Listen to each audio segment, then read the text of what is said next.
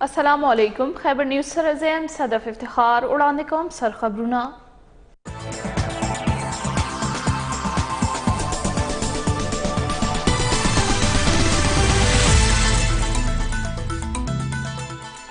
द पाकिस्तान द सबर पैमाने आखिर जवाब वर्कड़े पाक फौज पाकिस्तान के मौजूदा अफगानिस्तान आला चारबाकी रागुख्तीरे वर्ते द दग मुल्क के मौजूद द मतलूब तरहगरो लिस्ट स्पारा ले दे सरचीने वाचे गावंडी मुल्क सफारत कारोबार दा हम पड़ा गखड़े शविर याफद अफगान हुकूमत दग तरहगरो पर जिद कार्रवाई उखड़ी गनी पाकिस्तान दखपल दिफा पूरा हक लरी लाहौर मुमंद एजेंसी पेखवर और तेरशपद सहमन शरीफ लाल शहबाज कलंदर जियारत के 14 नपस नमज पर लरोबर के इस्तिखबाराती इदारे पुलिस और नोर अमनियती जवाकुना एक्शन करा गली पेखवर कोहाट हंगू बनू क्वेटा और एग्जाई एजेंसी DI खानो कराचे के तो मजमूई तोगा वो देश तरहगर खल अंजाम ता रसवली शिविदी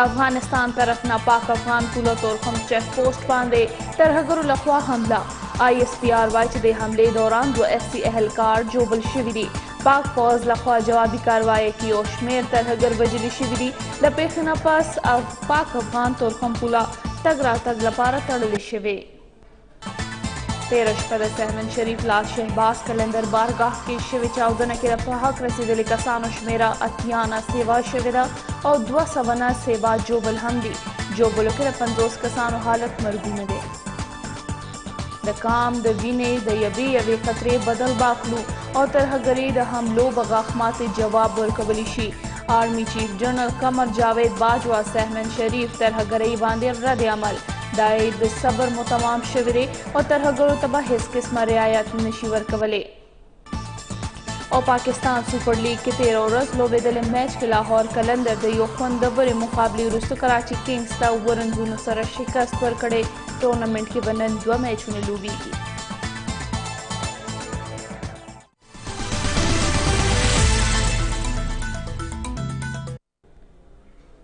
द बुलेटिन आगाज वक़ खबर बशामिल द पाकिस्तान द सबर पैमाने हवाले से रकम चे आखिर जवाब और कड़े पाक फौज पाकिस्तान के मौजूदा अफगानिस्तान आला सफारती चारवा की रागुख्ती वर्ते दग अमल के मौजूद मतलब तरहगरो लिस्ट स्पार ले दे पाक फौज बयान दे इदारे ISPR director general major general Asif गफूर पल ट्विटर पैगाम के बोली च पाकिस्तान के तरहगरी उसने लड़ाई न पस्त तरहगरो टिकाने पर खखड़ी शिविदो हगा तरहगरो लिस्ट कुम च अफगानिस्तान द खारुन पाकिस्तान के हमलों की ककड़दिया अफगान सफारती चारवा को तदोस पारलिशी ISPR मखवाइच दे लड़के द अफगानिस्तान एम्बेसी आला चारवा को जर्नल्स हेडक्वार्टर पिंडई तरह गुख्ती शिब्यू और वरबांदे गक शविद अफगानिस्तान बाद से दग तरहगर उपजित पर फौरी तोगा कार्रवाई शुरू करी बिलख्वा सचिनो वेना चे अफगानिस्तान सफारती चारवा की बांदे दाहम वाज़ेह खड़े शविदा चे चरे अफगानिस्तान हुकूमत लिस्ट के शामिल शर्खों के खिलाफ कार्रवाई उन नकड़ा नुबिया पाकिस्तान पूरा हक लरिश रखपल दिफा लपारा द हर हद पोरे लाड़शी और दग तरहगर पखपल अपन खखड़ी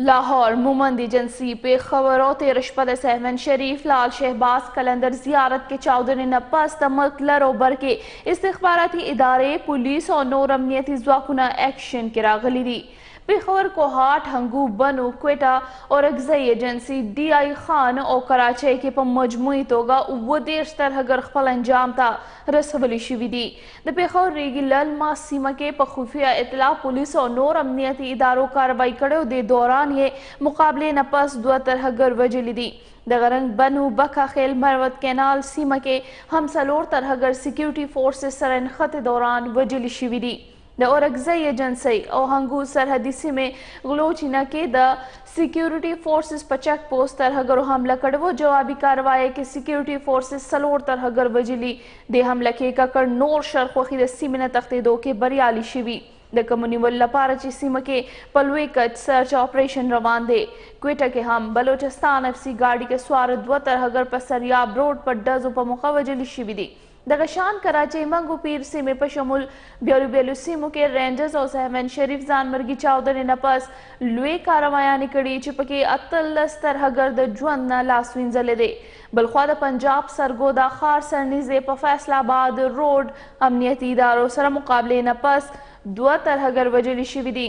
تیره شپه د خیبر پښتونخوا ډیره اسماعیل خان ضلع کې هم د پولیس په ګاډي ترهګر برید کړی شوی او د دوران 4 پولیس اهلکاران شهیدان کړي شوي چې وروسته یې جوابي کاروایۍ کې پولیس 2 ترهګر وژلي او نور نیولو لپاره یې ټوله ضلع کې په سرچ اپریشن لاس پورې کړی دی.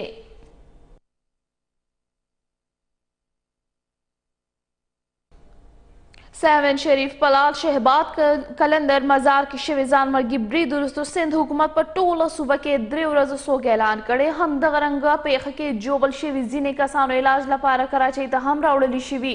بلخوا منګو پیر او کاټور سیمه کې رینجرز اهلکارو مقابلې په وخت باندې 18 ترهګر وژلي. تفصیلات په اخلو د خپل همکار عرفان خټک نه. اندرونی سند جامشورو سهوان شریف سیمه کې لال شباس کلندر په مزار شوي ځانمرګي برید کې سخت ژوبل شوي 14 کسان تر دې دمه کراچۍ جناح هسپتال ته وړلي شوي چې پکې د څه زیارت کوونکو حالات مرګونې ښودلي کیږي. ترلاسه شوي معلوماتو له مخه سحر وختي C-130 الوتکې د لارې 9 ژوبل کسان کراچۍ جناح هسپتال ته وړلي شوي ولې 6 نور ژوبل کسان یې خپلوانو علاج لپاره جناح هسپتال ته په خپله خرچه رسولي دي. ویل شوي چې د لال شهباز کلندر ځانمرګي برید څلور کسان به هم علاج لپاره C-130 الوتکې د لارې کراچۍ ته وړلی شي. بلخوا لال شهباز کلندر په مزار شوي ځانمرګي برید په اړه سند پولیسو یو ذمهوار افسر راجا عمر خطاب ویلي چې د ځانمرګي برید په اړه یې پلټنې پیل کړي ولې ابتدایي پلټنو له مخه ځانمرګي برید زنانه کړی دی. دلته دا خبره هم د یادولو ده چې د زیارت په شپه لال شهباز کلندر په مزار شوي ځانمرګي برید په ترڅ کې 15 نه زیات کسان مړه او تر 250 نه زیات کسان ژوبل شوي. په مړه شوي کسانو کې 43 نارینه 9 زنانه ولې 20 ماشومان هم شامل دي. لال شهباز کلندر په زیارت شوي ځانمرګي برید وروستو سند حکومت په صوبه کې 3 ورځې سوګ اعلان کړی او سند وزیر اعلی سکیورټي ادارو ته په ټوله صوبه کې سکیورټي سختولو امر کړی دی. د کومې وروستو چې سکیورټي ادارو د لال شهباز کلندر زیارت 14 وروستو صوبې او په خاصه توګه په کراچۍ کې سکیورټي سخته کړي او د څه بدې پیښې مخه نیولو په غرض یې د کراچۍ داخلي او په خارجي لارو کې ګشت هم زیات کړی دی. لال شهباز کلندر په مزار شوي حملې وروستو رینجر 2 بیلو سیمو کې مقابلو په وخت 18 ترهګر وژلي دي چې تر مخه د کراچۍ په منګو پیر سیمه کې رینجر مقابلې په وخت 11 ترهګر او کټور سیمه کې مقابلې په وخت 9 ترهګر خپل انجام ته رسولي دي. رینجر ویاند وایي چې وژل شوي ترهګرو د ولکې نه وسله او په لوی شمېره کې بارودي مواد هم ترلاسه کړی شوي دي. د قوم د وینې د یوې خطرې حساب اخیستلی شي مسلح افواج به کله هم دښمن قوتونه کامیاب نه کړي. د سهون خودکش حملې نه پس آرمي چیف جنرال قمر جاوید باجوا قوم د پرامن اوسېدو اپیل کړی. دغه پیښه په سختو ټکو کې غندلې.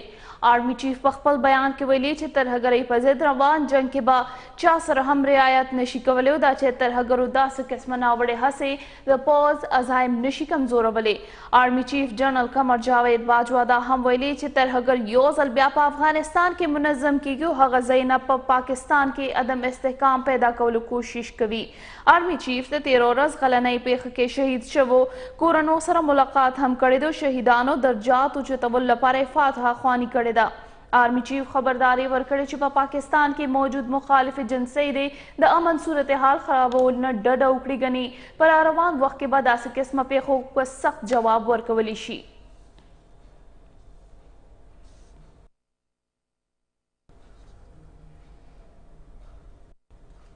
صدر ممنوع حسین، وزیر اعظم نواز شریف او د پاک پوځ سرلښکر جنرال قمر جاوید باجوا د ټولو صوبو گورنرانو وزرای اعلی په شمول د سیاسي او مذهبي ګوندونو مشرانو لال شهباز کلندر په درګاه کې شوې چاودنې مذمت کړې.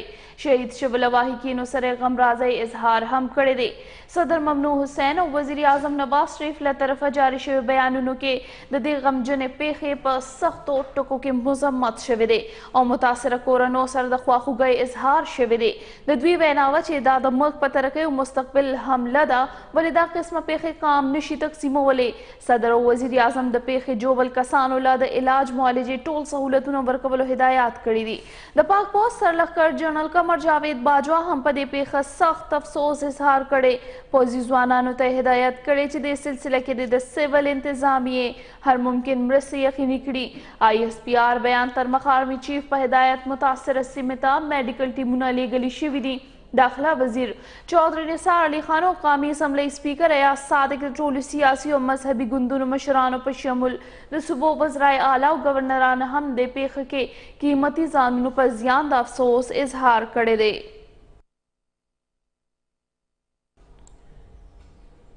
خبر وکړو د سیفلند شریف حملې وروسته کراچۍ ښار کې هم سیکیورټي سخته کړې شوې او رینجرز په لوی کچ سرچ آپریشن شروع کړی. د حوالې سره به تفصیل اخلو خپل همکار عرفان خټک نه. عرفان خټک د کراچۍ څه صورتحال دی مکمل تفصیلات راکوي.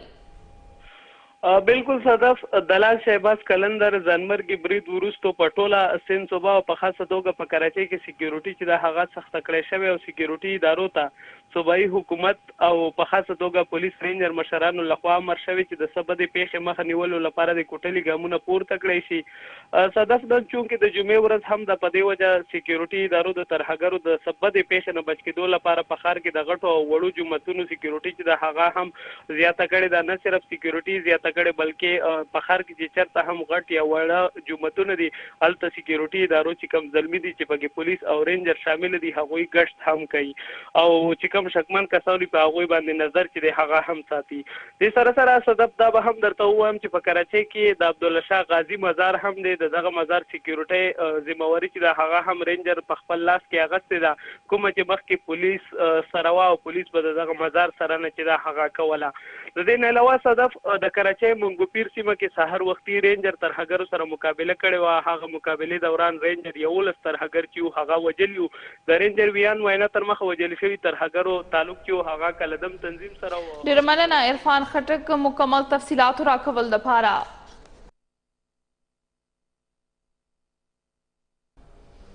کال 2015 راهیسې اولیای کرامو صوفیای کرام په مزارونو 14 حملې شوي چې پکې درنه مرګ ژوبله اړېدلې ده. نور تفصیل ګورو لیاقت علي خټک په دې رپورټ کې. کال 2015 نه تر اوسه د ملک په مختلفو سیمو کې د اولیای کرامو او صوفیای کرامو په مزارونو 14 حملې شوي دي. په دې بریدونو کې 380 کسان شهید او 400 نه زیات ژوبل شوي دي. کال 2015 کې په 28 مئی اسلام آباد کې برامام سرکار په مزار ځنمرګي برید شوی وو چې پکې 28 تنان په حق رسیدلی وو. کال 2009 کې په 15 مارچ ترهګرو پېښور کې د هزارخوانې سیمه کې د رحمان ماما په مزار خودکش حمله کړې وه. کال 2010 کې 1 جولای باندې لاهور کې داتا گنج بخش په مزار 2 ځانمرګي بریدونه شوي وو چې پکې 45 کسان شهید شوي وو.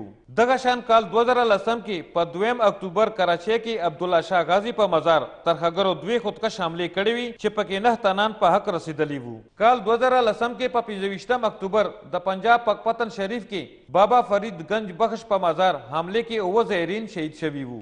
کال 2011 کې د اپریل په 13 نیټه ډیرا غازی خان کې سخی سرور مزار باندې حمله کې 50 کسان په حق رسیدلی وو. دغه شان کال 2012 په جون 21 نیټه پېښور کې یو ځل بیا ترهګرو هزارخوانې کې د پنجپیر مزار نه بهر حمله وکړه چې پکې 3 تنان په حق رسیدلی وو. کال 2013 کې د فروری په 16 نیټې جیکب آباد کې سید حسین شاه المعروف سائیں حسین شاه کمبر قافلې باندې ترهګرو حمله وکړه چې په نتیجه کې شفیق حسین شاه پاک رسیدلی او نور 8 کسان ژوبل شوي وو.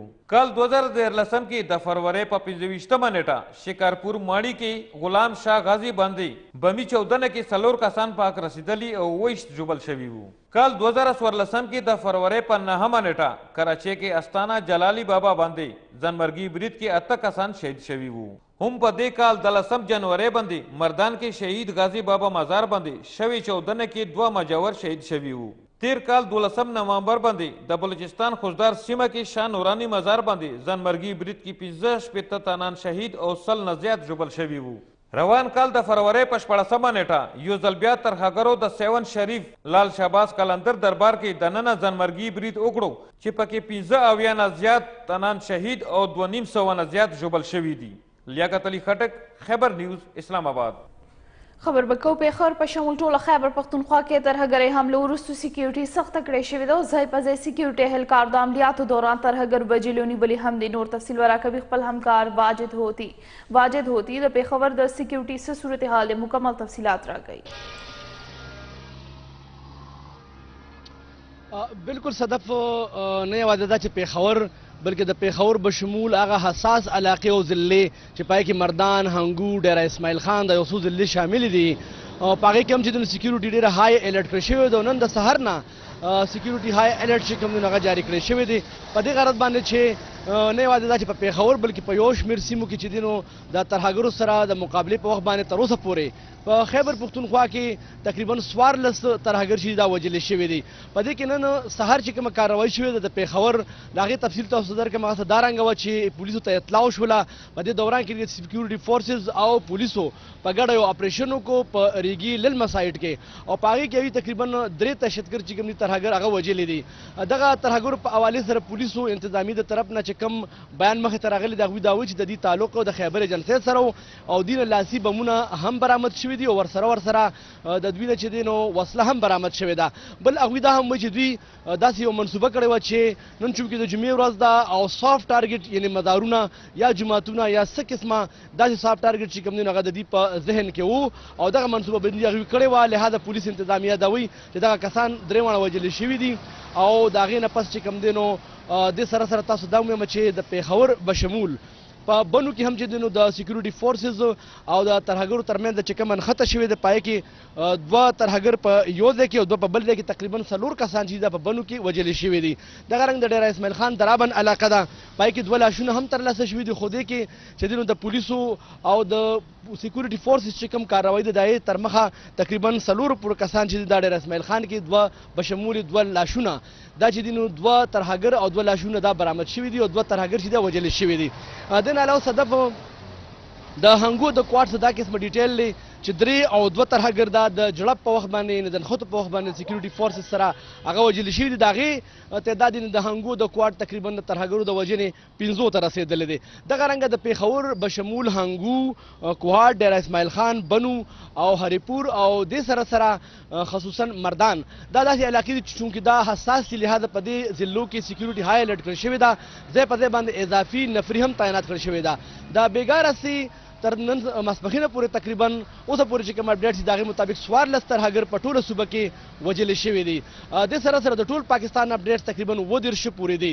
دې نه علاوه عدالتونه، جوماتونه، امام بارګاه او مزارات خصوصا په هغې باندې سکیورټي های الرټ کړی شوې ده په دې غرض چې څه قسمه بده پیښه مخې ته رانشي. دې نه علاوه د واک تھرو په حوالې سره تاسو دا ووایم چې د عدالتونو کې واک تھروز منظوري ورکړل شوې ده. و واک تھروز چې کوم دی نور لګولی کېږي. دا خو په پېښور کې سکیورټي کیمرې چې کوم دی په ښار دننه هغه تقریبا 115 پورې دي خو دا هم ویل شوي دي د صوبایي حکومت د طرف نه چې زموږ کوشش دی چې ځای په ځای باندې نور هم سکیورټي کیمرې ولګوو چې دغه رنګه څه قسمه بده پیښه مخې ته رانشي. خو دغه رنګه تاسو دا ووایم چې موجوده وخت کې دا صورتحال دی چې د پېښور بشمول چې کوم حساس ضلعې دي چې په هغې کې هنګو، کوهاټ، هریپور، مردان او د نه علاوه ډیره اسماعیل خان د په هغې کې اضافي نفري تعینات کړل شوې ده په دې غرض باندې چې ترهګر چې کوم دی په خپله ناوړه هڅو کې بالکل کامیاب نشي. جی صدف ډېره مننه واجد هوتی تاسو موږ له پېښور حوالې سره خبر راکوو. اوس په آخري وړوکې شانتې دمه او دمې نه پس په واپس راځو.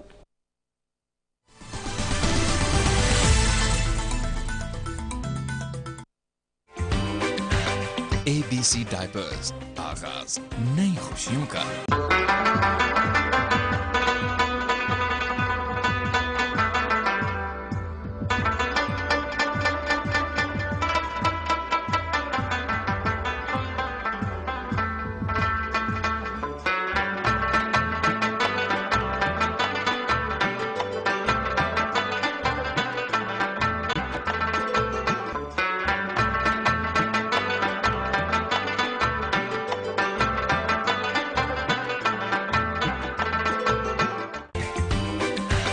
ABC डायपर्स आगाज नई खुशियों का।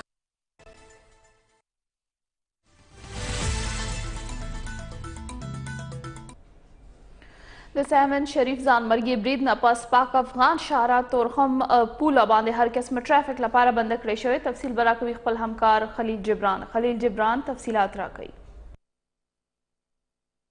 لکه څنګه چې تاسو ته پته و چې پاکستان یو ځل بیا د دهشتګردو په نښه باندې دی بېګا چې په سیون شریف شهباز کلندر کې کومه دماکه شوې چې پکې 15 قیمتي ځان ضایع شوي هغه حوالې سره په پاک افغان بارډر باندې آی اس پی آر چې کوم دی په مکمله توګه باندې بند کړی دی ځکه چې دغه پرله پسې دماکې کېږي بېګا یوه ناخوشګواره واقعه بله شوې وه چې د افغانستان د طرف نه دهشتګردو پاکستان سیکیورټي فورسز باندې کوم اټیک کړی 2 سیکیورټي فورسز والا پکې زخمیان شوي چې په مقابله کې دوی په فایرنګ سره درې دهشتګرد هم مړه شوي وو. نو دغه پاک افغان بارډر چې کوم دی دا انتهایي زیات اهمیت حامل دی ځکه چې په دغه بارډر باندې چې کوم دی تجارتي حجم تقریبا چې 3 اربو ډالرو ته رسېدلی دی. نو په دغه وجه باندې دغه بارډر چې بند شي انتهایي زیات تکلیف دلته وي. دلته تاسو ته امبولانسز په نظر باندې رادرومي چې دغه طرف نه کوم مریضان رادرومي یا دغه طرف نه کوم د هسپتالو نه فارغ مریضان چې کوم دي هغه واپس افغانستان ته درومي. نو انتهایي زیات مشکلات پیښ کړي دي. خو بل طرف ته چې کوم دی آی اس پی آر چې کوم دی د 76 دهشتګردو لیست چې کوم دی افغانستان ته ورکړی چې دغه دهشتګرد د افغانستان په مختلفو علاقو کې په غریزو علاقو کې چې کوم دی پناهګاهي نو په هغه کې به چې دغه دهشتګردي کېږي او دلته دغه کوم دهشتګردي واقعات چې وشول نو دغو کړي د دغه سره میلاویږي چې دغه چې کوم کسان دي دا په افغانستان کې ټرین شوي. نو په دغه وجه باندې سفارتي حل یې یو طرف ته راوښکو او بل طرف ته روکتام دپاره عارضي طور باندې دغه بارډر بند دی چې د آی اس پی آر د مخکې دغه وینا چې دویم حکم چې رادرومي نو هغه مطابق به دغه بارډر خلاصیږي. د اوسه پورې دغه بارډر په مکمله توګه باندې حالات انتهایي زیات کشیده دي. نو د دواړو ملکونو سفارتي تعلقات هم روان دي ځکه چې دا 76 کسانو لیست ورته حواله شو نو هغه پر رد عمل کې اوسه پورې د افغانستان طرف نه څه جواب نه راغلی. خو دغه بارډر وقتي طور باندې بند دی. خلکو ته ډېر زیات مشکلات دي. دلته تجارتي حجم چې کوم دی دا زیات دی. په دغه وجه باندې چې کوم د ټرانزټ مالونه دي یا مطلب چې د سبزو د فروټو ګاډي چې کوم دغو نه خرابېدو اندېښنه نو کوي توقع څرګندېږي چې دواړه ملکونه به سره خپلو منځ کې کینی د مذاکراتو د وجې به دغه خبرې حل کړي. جی بلوچستان کې د امن او امان ټینګ ساتلو لړ کې بیلو سیمو کې سیکیورټي فورسز او سرچ آپریشن لړۍ دوامداره ده. کوټې سریاب سیمه کې آپریشن په مهال 2 طرحه ګربجلي شوي دي. د نه علاوه سیکیورټي خدشاتو له وجې پاک افغان چمن بارډر هم د هر قسمه تګ راتګ لپاره بند کړی شوی. بلخوا بلوچستان وزیر اعلی په مشرۍ کې امن او امان په اړه اجلاس شوی دی. اجلاس کې د نیشنل ایکشن پلان عملي کولو جایزه هم اخیستل شوې ده. په دې حوالې سره به تفصیلات کوي خپل همکار سمت شبنم تفصیلات راکوي. جی صدف څو ورځې وړاندې د لاهور د پیښې وروسته سمدستي وزیر اعلی بلوچستان نواب ثناء الله زیري او وزیر داخله میر سرفراز بګتي په هدایت باندې سکیورټي سختولو هدایت کړل شوی و. خو بیا هم بدبختانه د لاهور د چاودنې 3 غنټې پس کوټه کې هم دماکه وسوه چې پولیسو ته یې مرګ ژوبله واړوله. ځکه خو په بلوچستان کې د امن او امان ټینګ ساتلو په لړ کې د بلوچستان په بېلابېلو سیمو کې د سرچ اپریشن لړۍ چې د آغاز څنډه کړل شوې ده او د بلوچستان په بېلابېلو سیمو کې چاپې ویل کېږي. تېره شپه د کوټ سریاب سیمه د رخشان کې سکیورټي فورس د اپریشن کولو پر مهال د ډزو په نتیجه کې 2 ترهګر ووژل. د ټارګټ کیلینګ او نور وارداتونو کې ککړ و او په دې او د هغوی کوم ترهګر چې د هغوی اړه د کالدم تنظیم سره د ډزو په مقابله کې 2 اف سي غړي هم ژوبل شول. په کوټ ښار کې د اف سي او پولیس په ګشت کې ډیروالی راوستل شوی دی. چک پوسټونو باندې تلاشانې اخیستل کېږي او نن د جمعې ورځ هم د ځکه پر مسجدونو باندې د جمعې لمونځ به کېږي. هلته سکیورټي نور هم زیاته کړل شوې ده. دارنګه نوشتي کې پولیسو او اف سي د کاروایي کولو پر مهال د شلو نه سیوا شکمن کسان نیولي دي چې په هغه کې 14 کسان چې دي د افغانستان اوسېدونکي دي او مهاجر کارډونه نه دي ورسره. دارنګه د سکیورټي خدشاتو په لړ کې پاک افغان پوله باندې په د دوستۍ ګیټ چې دی هغه هم د هر ډول تجارتي کاروبار او تګ راتګ لپاره بند کړل شوی دی. د کوټ په شمول د بلوچستان د ټولو غټو ښارونو خارجي او داخلي لارې چې دي هغه تر څارنه لاندې نیول شوي دي. تېره شپه د وزیر اعلی بلوچستان نواب ثناء الله زیري په صدارت کې د ایپکس کمیټې اجلاس وشو چې په هغه اجلاس کې د صوبې د امن امان او سکیورټي صورتحال جایزه واخیستل شوه. په اجلاس کې کمانډر صدرن کمانډ لیفټیننټ جنرال امیریاز، وزیر داخله بلوچستان میر سرفراز بګتي، چیف سکریټري بلوچستان سیفلا چټه، آی جی پولیس، آی جی ایس پی سکرټري داخله او د سکورټي ادارو احکامو ګډون درلودي. په اجلاس کې په صوبې کې د امن و امان او سکورټي صورتحال جایزه واخیستل شوه او پر سکورټي خدشات باندې په تفصیل سره تبادله خیال هم وشو. په اجلاس کې دا هضم وشو چې د تراګور ته به د سر پورته کولو موقع هیڅ کله هم ورنه کړل شي، ځکه خو په ټول بلوچستان کې سکورټي الت کړل شوی او په پرا رنګه جلسو او جلوسونو باندې پابندي لګول شوې ده. که یو لور ته سکورټي په بلوچستان کې سخته کړل شوې ده، نو بل لور ته د پېښور کې د ججانو موټر باندې د ځانمرګي برید په ضد په ټوله بلوچستان کې د وکیلانو له لوري د تعصب څخه د کاربندیز لړۍ هم روانه ده او د سیند د سیوان شریف په خلاف د پیښې په خلاف حکومت بلوچستان د یوې ورځې غمرازي ښکاره کړې ده او پر ټولو سرکاري ودانیو باندې قامي بیرغ چې دی هغه ځوړان دی. جلسه ډیره مننه سمت شبنم. تفصیلاتو لپاره بلوچستان کې امن و امان ټینګ ساتلو په لړ کې بیالو بیالو سیمو کې سکیورټي فورسز او سرچ آپریشن لړۍ دوامداره ده. کوټه سریاب سیمه کې آپریشن په مهال باندې 2 ترهګر وژل شوي دي. نه علاوه د سکیورټي خدشاتو له وجې پاک افغان چمن بارډر د هر قسمه تګ راتګ لپاره بند کړی شوی دی او چمن بارډر باندې سکیورټي چې کوم دغه هاي الرټ کړی شوی دی. د نه علاوه پیدل تګ راتګ هم بند کړی شوی دی. پاک افغان سرحدونو باندې سکیورټي او د لیویز اهلکار چې کوم دي هغه تعینات کړی شوي دي. اوس په مخ پنجاب لروبر کې هم د ترهګرۍ حملو وروستو سکیورټي سخته کړې شوې ده او ځای په ځای باندې سکیورټي اهلکارو عملیاتو دوران ترهګر وژلي شوي دي او نیولي شوي هم دي. دې حوالې سره به تفصیل راکوي خپل همکار زیمل خان. زیمل خان، پنجاب کې څه صورتحال دی؟ خاص کر لاهور حوالې سره راته وایي نن د جمعې ورځ هم ده، هغه ځای کې د جوماتونو سکیورټي څه قسم ده؟ جی بالکل صدف، تیر څو ورځو راهیسې د ترهګرۍ پیښو نه پس د پنجاب سرخار لاهور سره د پنجاب مختلف سیمو کې امنیت ټینګ ساتلو په اړه کوټلي ګامونه پورته کړل شوي او د لاهور بیلابیل سیمو سره د پنجاب مختلف سیمو کې سرچ اپریشن عملیات هم پیل کړل شوي دي. که موږ اول خبره وکړو د سرخار لاهور، نو د ښار داخلي و خارجي لارې یعنی ټوکر نیاز بیگ، شادره، د لاهور ریلوے سټیشن او د لاهور هوایي ډګر باندې سکیورټي نور هم کلکه کړل شوې ده. نفري هم سیوا کړل شوي او ځای په ځای ناکو په ذریعه د ګاړو تلاشي اخیستل کیږي. دغه رنګ اهم سرکاري ودانو سره د پنجاب پولیس ټریننګ سنټر، پولیس لاین قلعه ګوجر سنگ او قربان لاین باندې هم سکیورټي کوټلي ګامونه پورته کړل شوي دي. تیر ورځ او شپې د لاهور مختلف سیمو کې اپریشن هم کړل شوی چې پکې مار روډ سره وصل هال روډ، بیډن روډ، ګړي شاو، شادره، اچرا، علامه اقبال ټاون شامل دي او پولیس سکیورټي ادارو د عام ولس او میشته خلکو شناختی کارډ کوایفونه چیک کړل او 150 نه زیات شکمن کسان ونیول او دوی تفتیش لپاره نامعلوم ځای ته منتقل کړي دي. د دې سره تیر شپه سیون شریف کې چاودنې نه پس د لاهور ښار اهم مزارات، داتا دربار، بی بی پاک دامن، پیر مکی، بابا شاه جمال او مادولال حسین زیارتونه بند کړل شوي او دې زیارتونو باندې هم سکیورټي چې کومه ده هغه کلکه کړل شوې ده. که موږ خبره وکړو د پنجاب مختلف سیمو نه 2 غټې پیښې را مخامخ شوي او د پنجاب سیمه خانیوال جهانیه کې سی ټي ډي او ترهګرو ترمنځ نښته کې 6 ترهګر وژل شوي دي. ترهګرۍ مخنیوي ادارې تر مخه دوی په خفیه اطلاع باندې چاپه وواله چېرته چې دوی باندې ډزې وشولې، ولې په جوابي ډزو کې 6 ترهګر وژل شوي دي. سی ټي ډي تر مخه دوی دغه ځینه درنه وسله هم ترلاسه کړې ده.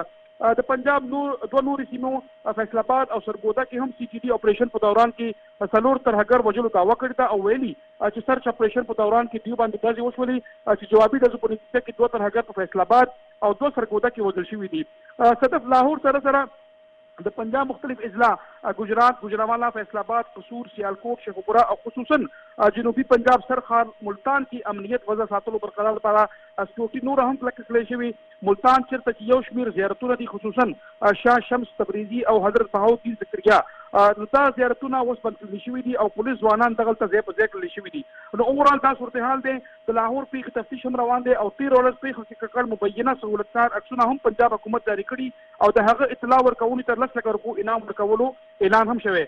ښار کې سکیورټي لپاره نن چونکې جمعه ده کوټلي ګامونه پورته کړل شوي دي او یو زرګاو شمېر کې سرکاري اهلکاران، پولیس اهلکاران چې کوم دي هغه د ښار مختلف جوماتونو نه بار چې کوم دي هغه ځای په ځای کړل شوي دي. نو اوورال دا صورتحال دی. درخواست هم دایر کړلی شوی دی لاهور های کورټ کې د پنجاب رینجرز طلبي لپاره پاک فوج غوښتلو لپاره. نو دا اوورال صورتحال دی. سکیورټي چې کلکه ده او نن جمعې په وجه باندې د ښار هغه جوماتونه چېرته چې ډېرې غټې مجموعې دغه ته سکیورټي نوره سیوا کړل شوې ده او د پولیس زرګاو شمېر کې ځوانان ځای په ځای کړل شوي دي. جی صدف. ډېره مننه زیمل مکمل تفصیلاتو لپاره.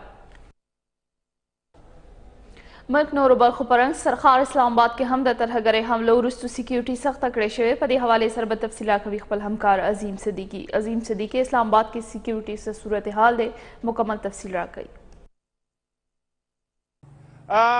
पूरा मुल्क पशान सिंह जिस तरह करे लड़े पूरा मुल्क रवाना दा इस्लामाबाद के हम रेड अलर्ट थे वो वजारत दाखिला यो थ्रेट अलर्ट जारी करे दे इस्लामाबाद पुलिस स्पेशल ब्रांच और नूर चकम दिल सिक्योरिटी दारी दी फ्रंटियर कांस्टेबलरी वो आगे सरा रेंजर्स नो आगे हवाले सर पदे के दावे लिशी दी इस्लामाबाद दो घट माल यो F7 मरकज के दे और यो F8 के दे दईता डेरा ज्यादा खतरा दा ओ खल को तदावे लिशी दी आलता देर कम तक कवे ओ इख्तियाती तदाबीर दे हम इख्तियार की आगे मैनेजमेंट तवेले शिवी दी F7 मरकज जिना सुपर मार्केट F6 मरकज सुपर मार्केट F9 पार्क और नादरा हेडक्वार्टर दा हम ता हसास वदाने सोन दी आगे हवाले सर दावेले शिवी दी च तासो लोगों ते देर ज्यादा इख्तियात पकवे च तरहा गरे देर ज्यादा खतरा दा इस्लामाबाद के सिंह परुन तासो कतल तरह गरे कम पेखा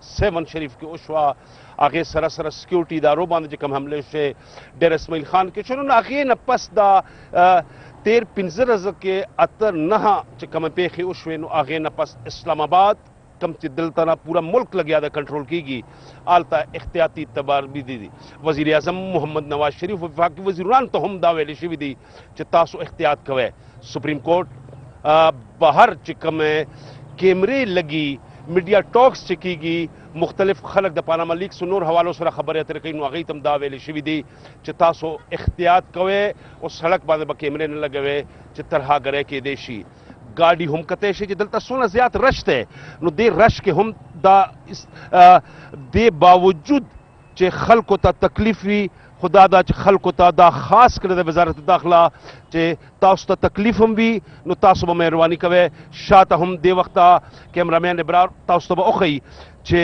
दा मेलोडी ने लग्या दे कम ट्रैफिक राजी नूर से उन कम ट्रैफिक राजी दा नादरा हेडक्वार्टर चौक ते पदे बांधे हम सरीना चौक सरा आगे सरा प्राइम मिनिस्टर चौक चे कम दे आगा टोल जेउनो के देवख इजाफी नफरीदा शिविदा हसास वदानो बांधे हम सिक्योरिटी के इजाफा शिविदा दे पारा दे वक्त इस्लामाबाद के रेड अलर्ट थे और थ्रेट अलर्ट चकम जारी शविदे आगे न पस दे वक्त गार्डो ता चेकिंग न बगैर इजाजत निश्ता और शनाखती कार्ड या सरकारी इदारों कार्ड भी नो ब्या द दाखिले इजाजत श्ता देना बगैर निश्ता जी डरमन नाजिम सदीकी तफसीलात लपारा د ملک په مجموعي سکیورټي صورتحال باندې سېنات ممبرانو خیبر نیوز سره خصوصي خبرې کړې دي. راځئ چې وګورو. خبره دا ده چې مونږ الزامات لګو نو هغه مونږ لګي نو په کار دا ده چې خاص کر افغانستان سره چې افغانستان کې امن نه نو پاکستان کې نه نو خاص کر افغانستان سره خپل تعلقات ټینګول غواړي. زما دا خیال دی. زه به دا وایم چې دغه د هندوستان سره باندې الزام نه دی، حقیقت دا دی چې هندوستان زموږ دشمن دی او هغه موږ ته تکلیف راکوي. موږ په کشمیر کې کوو، هغه په افغانستان کې کوي، هغه هلته د هغې په سپورټ باندې کېږي. نن په افغانستان دا وایي چې کله کم افغانۍ چې پرون زموږ احسانمند وو هغه افغانۍ نن زموږ نه ګیله کوي. هغه وایي چې تاسو موږ استعمال کړو، په موږ هم ډالر واغسته او موږ هم تباه او برباده کړو او دا غلطیانې شوي دي او په دې باندې موږ زموږ پارټۍ په وخت سره دا ویلي چې دا جهاد نه دی او دا فساد دی او نن په افغانستان کې اور دی، دا اور چې په پاکستان کې ولګي بیا به څه کېږي. موږ دا دوباره چې کینو خپلو کې APC راوغواړو او د دې وجوهات وګورو چې دا دوباره ریسرفیس ولې شو. د دې وجوهات دا مخکاري چې یو چینج اف کمانډ وشو هغه په وجه باندې دی یا چې کم دی موږ چې کم نیشنل ایکشن پلان دی هغه موږ نه هیر شو. هغه کې چې کم شک موږ اچولی وو فاټا په باره کې، سیکیورټي په باره کې، پنجاب کې او بل چې کم دی سندھ کې یا خیبر پختونخوا هغه موږ نه هیر شو. هغه دوباره ریوزٹ کول غواړي چې هغه باندې دوباره سړی کینی اور دے باندې ایکشن والی. देखिए जी, बात यह है कि ये मुमकिन तो है कि कुछ ममालिक का इसमें रोल हो, लेकिन मैं समझता हूँ कि उससे ज़्यादा ज़रूरी बात यह है कि हम अपनी चीज़ें दुरुस्त करें. आप ये तवक्कुत ना करें कि भारत या दीगर ममालिक जो हैं वो आपके यहाँ कोई बेहतरी का सोचेंगे. और वो अगर बुराई का भी सोच रहे हैं, अगर हमारे ख़िलाफ़ कोई साजिशें भी कर रहे हैं, तब भी हमारी जिम्मेदारी बनती है कि हम अपने अंदर के मामलात को खुद हैंडल करें और उनके जो भी एजेंट्स हैं जो उनके कहने पे या उनके इशारों पे ये काम कर रहे हैं उनके ख़िलाफ़ कार्रवाई करने की कोशिश करें। बस कसूर द हालात दे ना अफगानिस्तान और पाकिस्तान मामलात फिलहाल ठीक नहीं दी यो बल बांधे शक शुबा कही माँ दा ख्याल दे सीधा शक शुबे पकार दे सीधी रखी के और दे यो बल बांधे एतमाद उसी और दा मामला से दा तरसू पूरी सीधी पे यो बल एतबार नहीं नो दा बखा मखादल धमाका उसी पर अफगानिस्तान में एतराज कही अफगानिस्तान के उस पाकिस्तान में एतराज कही और दा मामला भी अब से बढ़ावी नोर खराबी पकार दा से जर तर जर दा मामला पाकिस्तान अफगानिस्तान पर मामले के हल की सेनेट ته پنجاب صوبه کې مدرسو جیو ټیګینګ په اړه تفصیلي رپورټ وړاندې کړی شوی دی. په دې اړه به تفصیلات کوي خپل همکار اصغر خان عسکري څه معلومات لري؟ مننه صدف. نن د سېنېټ غونډه چې کله شروع شوله نو د ټولو نه وړاندې د ثاني های لاهور پېښور کویټه سیون شریف دغه شانتي د مومندي جلسې دغلته کې چې ترهګرۍ کومې پیښې شوې وې په هغې کې چې کوم کسان شهیدان شوي وو د هغې شهداو د ایصالي ثواب دپاره فاتحه خواني چې کومه دی هغه وکړلی شوه. د هغې نه وروسته بیا چې وقفه سوالاتو او نور چې کومه ایجنډه وه په هغې باندې کاروایي چې کوم دی هغه شروع شوله. د هغې نه وروستو دا وخت چې کوم د سېنېټ اجلاس دی هغه ان کیمرا شوی دی یعنې ان کیمرا شو او دا وخت هغه غونډه روانه ده. خو صدف د څنګه چې تاسو تذکره وکړه د دیني مدرسو د جیو ټیګینګ په حوالې سره خو د دغې نه مخکې به زه تاسو ته یوه خوشخبري چې کومه دی هغه به درته وایم او هغه خوشخبري دا ده چې کومه د تخبهی پلای اور دی په تخبهی کې چې دغه د فروری 2013 کې دا شروع کړی شوی دی او په دغې باندې کار چې کومه دی هغه لا تر دې د مکمل شوی د دغې د وجې نه چې دا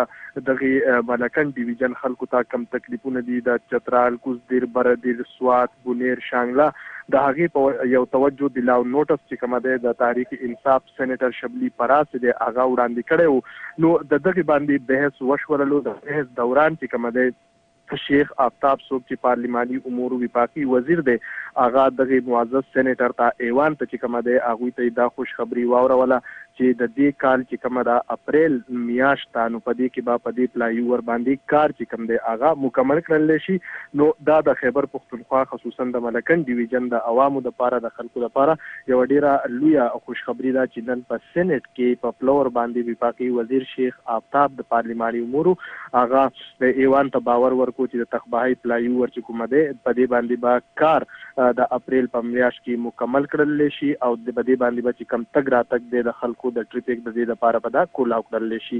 د هغې نه وروسته چې کوم یو تحریري جواب دی وفاقي وزارت داخله په سېنېټ کې جمع کړی دی په پنجاب کې چې کومې مدرسې دي د هغې د جیو ټیګینګ په حوالې سره نو هغوی ویلي دي چې په پنجاب کې څومره هم مدرسې دي نو هغه مونږ ټولو جیو ټیګ کړي دي او داسې یوه مدرسه نشته چې په هغې کې ټیګینګ نه دی شوی. کومه شمېره چې هغوی ورکړې ده نو د لاهور په شمېرې په اړه باندې هغوی وایي چې کوم د دیوبندي مدرسه دي هغه د 2.5 نه سیوا دي د بریلویز مدرسه چې کومه دی د 300 نه سیوا دي اهل حدیث یو سپیشه دي او اهل تشیع چې کوم دی د هغوی 12 مدرسې د دې په لاهور کې ټیګینګ شوی دی. ټوټل شمېره یې 644 جوړیږي. د شیخ پوره په حواله کې هغوی د 600 مدرسې وایي په ګوجرانواله کې 1900 نه سیوا دي په پینډۍ کې د 1200 نه سیوا مدرسې یادې کړي دي او همدغه رنګه په سرګوده کې د 1400 فیصل آباد کې 1200 ساحوال کې 900 ملتان کې 2000 دي ډیرا غازی خان کې چې کومه دی نو دا 1900 مدرسې دي په بهاولپور کې هم 1900 نه زیاتې دي او ټوټل شمېره چې کومه ده د 14998 ښودلې ده چې د دې مدرسو چې کومه دی د دې جیو ټیګینګ شوی دی. د دې ترڅنګ د قبایلي سیمو په حوالې سره صدف یو تحریري جواب چې کومه دی نو هغه وفاقي وزارت سیفران وړاندې کړی دی چې هغه دا دی چې په نېشنل ایکشن پلان د لاندې په پاټا کې چې کوم اصلاحات شوي دي نو هغه څه دي په دې کې هغوی ویلي دي چې کوم اصلاحات مونږ کړي دي نو هغې کې اوله دا ده چې کوم ټي ډي پیز دي یعنې په عارضي توګه باندې چې کوم خلک بې کوره شوي وو د هغې د واپسۍ د تلو دپاره چې کوم اقدامات دي نو هغه ویلي دي د هغې یو تفصیل چې کوم دی نو هغه یې ورکړی دی او دا یې ویلي دي چې کوم بقایا خاندانونه پاتې دي نو د هغوی واپسي به د اپریل 2019 کال کې مکمل کړلی شي. نو دا څه یعنی دا کال چې کومه دی د اپریل میاشتې په دې کې ښودلې ده چې څومره هم ډسپلیس یعنی د پاټا کې چې کوم پوځي اپریشنې شوي قبایلي سیمو کې نو د هغې چې کوم خلک دی هغوی به په اپریل 2019 کې په مکمل خپلو کورونو ته ولېږلی شي. او بل چې کوم تجویز و د پاټا کې د خیبر پښتونخوا کې د مرجر نو د هغې هم ویلي دي چې دغه د کابینې د منظورۍ په د انتظار د وجې نه د التوا ښکار دی چې کابینې منظوري ورکړي نو صدر مملکت به بیا د دې توثیق وکړي. ډېره مننه اصغر خان عسکري مکمل تفصیلاتو لپاره.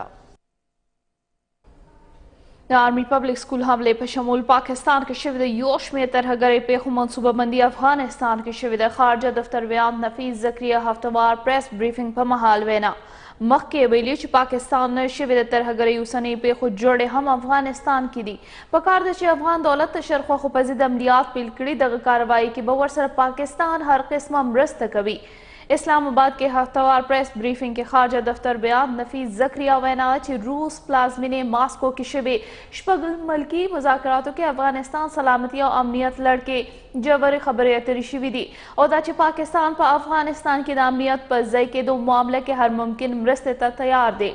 نفیس ذکریه وینا چې پاکستان کې اوسنۍ بدامنو پیښو کې ککړ جماعت الاحرار جوړې افغانستان کې دي او افغانستان دولت باید چې دغه ډلې په ضد کاروایي وکړي. دا چې پاکستان به ورله باور ورکوي چې د عملیاتو کې به ورسره پوره مرسته کوي. بیان زیاته کړه چې آرمی پبلک سکول حملې په شمول پاکستان کې شوې د یو شمېر ترهګرۍ پیښو منصوبه بندي افغانستان کې شوې ده.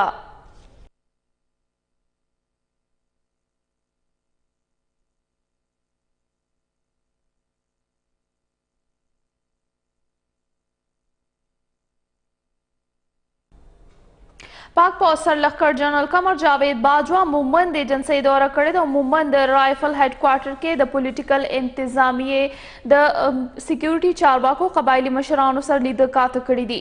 ذرایع وایي چې آرمی چیف جنرال قمر جاوید باجوا مومند ایجنسی کې د مومند رایفل هیډ کوارټر دوره کړې وه. ذرایع مخکې وایي چې آرمی چیف مومند رایفل هیډ کوارټر کې پولیټیکل انتظامیې مشرانو سکیورټي چارواکو قبایلي مشرانو سره لیدکاته هم کړي وو. ملاقات کې د ایجنسی سکیورټي په اړه مهمې خبرې اترې هم شوې دي. ذرایع زیاتوي چې آرمی چیف مومند ایجنسی کې موړ شو باندې تعینات د پاک پوز ځوانانو سره هم ملاقاتونه کړي وو.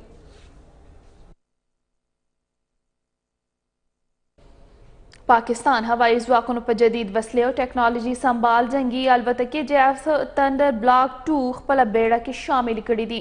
د مناسبت سره یوه خوندوره دستوره کامرا ایر بیس کې ترسره شوې چې پکې هوایي ځواکونو مشر ایر مارشل سهیل امان او دفاع وزیر خواجه آصف هم ګډون کړی. نوې طرز بلاک 2 جیف 17 تندر الوتکې به پاکستان هوایي ځواکونو په 14 سکواډرن کې شاملولی شي. د موقع باندې د پاک فضایي الوتکو دستوري مشر ملما دفاع وزیر خواجه محمد آصف ته سلامي هم وړاندې کړې شوې ده. جدید ټیکنالوژي سمبال جیف 17 تندر بلاک 2 الوتکې د پرواز دوران تیل ډکولو په شمول نخه 100% د ویشتو مکمل توان لري. پیښور حیات آباد فیس 5 ځانمرګي برید نه پس د پیښور د عدالتونو سکیورټي نوره هم سخته کړې شوې ده. تفصیل د واجد هوتی په دې رپورټ کې.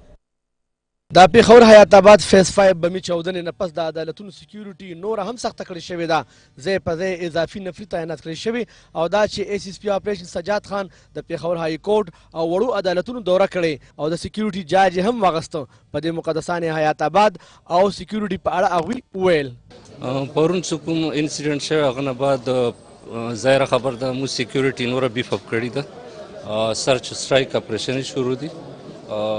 ناکهبندیانې ډېر افیکټیو مو لګولي دي. چې کوم اقدامات کوونې دي سکیورټي سیسټم امپروو کولو دپاره هغه پولیس کوي لګیا ده او بالکل سکیورټي اقدامات الریډي مو د سکیورټي ویټینګ کړی و د دغه بلډینګس پولیس پکې ښه الرټ ته نور پکې څه کمی بیشی وي هغه مو کوشش کوو څه لرې شي. وکیلانو د حکومت نه د تحفظ غوښتنه کړې او د پیښې یې په سختو ټکو غندنه کړې ده. په دې سانحه باندې ډېره افسوسناک سانحه ده. دوی دا امپریشن ورکول غواړي چې موږ پاکستان کې هر ځای کې کولی شو دماکي خو داسې نه ده. دا اوس ختم دي انشاءالله. دا بزدلانه حملې دي او د زموږ د سوبارډینیټ جوډیشري ججان پکې 4 زخمیان شوي دي. ډرایور یې وفات شوی دی خو موږ نه یریږو نه موږ د هغې نه یره شته. تحفظ لازمي موږ غواړو ځکه چې کوم کوټ دي دلته عدالتونه دلته ټول وکیلان صاحبان ناست دي، عام خلک په زرګونو په تعداد کې راځي.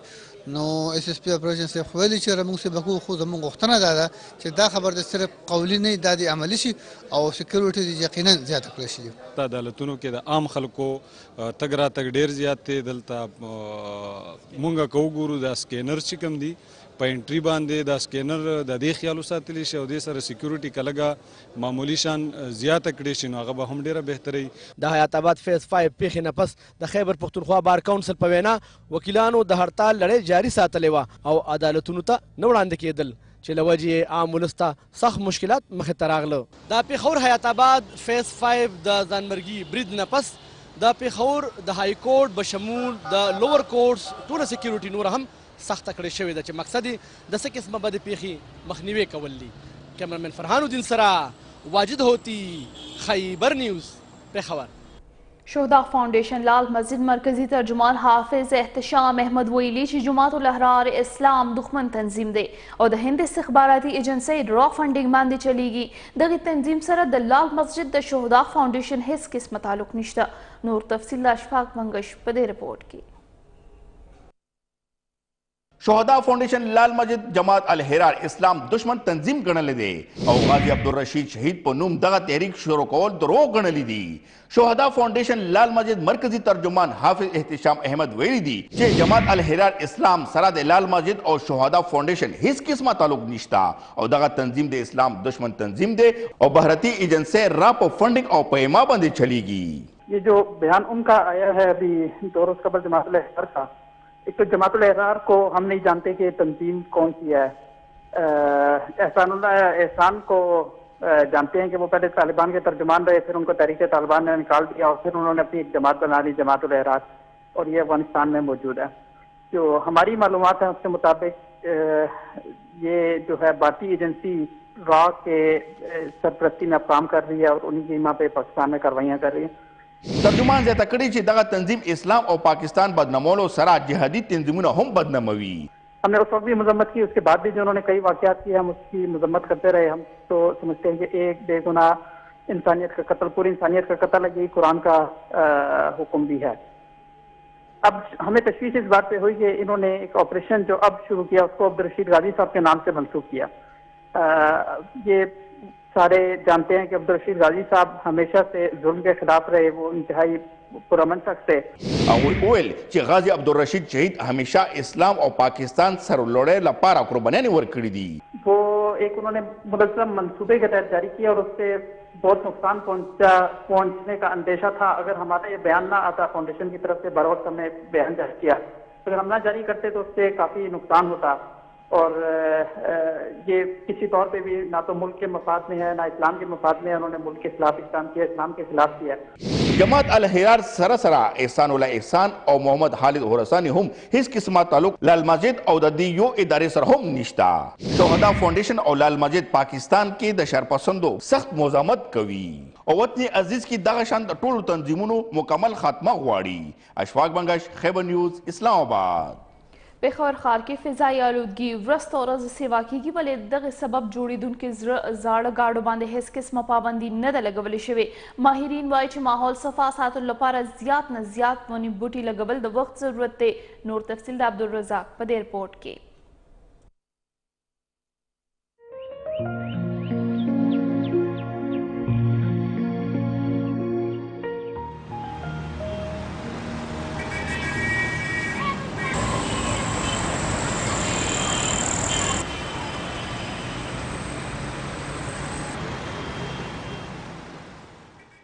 د کال 2014 د دبليو ایچ او یعنی د صحت نړیوالې ادارې د ریپورت تر مخه پېښور ښار فضایي آلودګۍ لحاظ سره په نړیوال کچ په 2م نمبر دی چې وجه یې د ښار قدرتي خشک موسم او ورځ تر ورځه په ګاډو کې اضافه کېدل ښودلی کېږي.